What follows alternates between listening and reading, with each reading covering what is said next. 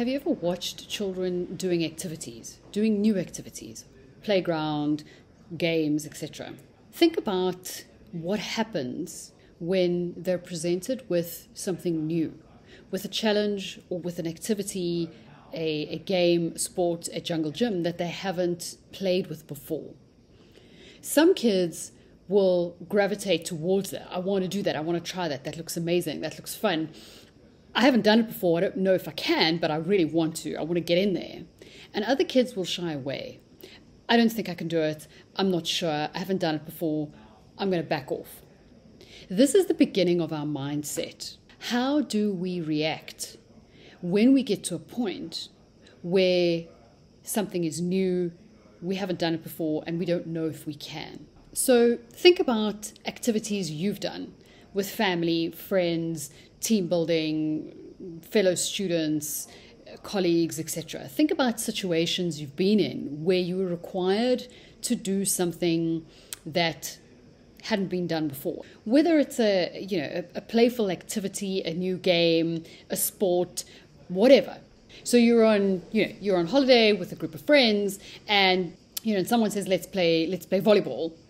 And you'll get people go, oh, that'll be fun. Let's do that. That's a great way to pass the time. No one's expecting you to be a professional volleyball player, but you will get the people who will say, oh, no, I'm not good at that. Now, it's interesting, right? That statement is interesting. I'm not good at that, so I'm not going to do it. It's an indication that the only purpose that you would have in doing something, or the only reason you would do it, is if you were good. For that person, there's no value in just playing volleyball. It's not a way to pass the time, spend time with friends. I'm not going to do it because I'm not good at it. I'm worried that you're going to think I'm stupid, that I don't know what I'm doing, that I'm going to look like an idiot, and I don't want to be doing something that I know I'm not good at. The purpose is about being good at it. When they're good at stuff, they're all in. That is our mindset. Some of us gravitate towards new stuff because we want to stretch ourselves. I want to see what's out there. I want to explore. I want to stretch. I don't know how it's going to go. I don't know if I'm going to be able to do it, but that's not the point. The point is the stretching. And then some of us want to remain safe.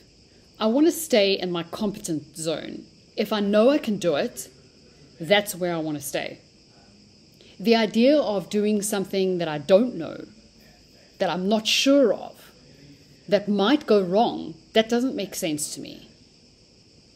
It doesn't make sense to do something if you don't know you can do it. Especially not in public.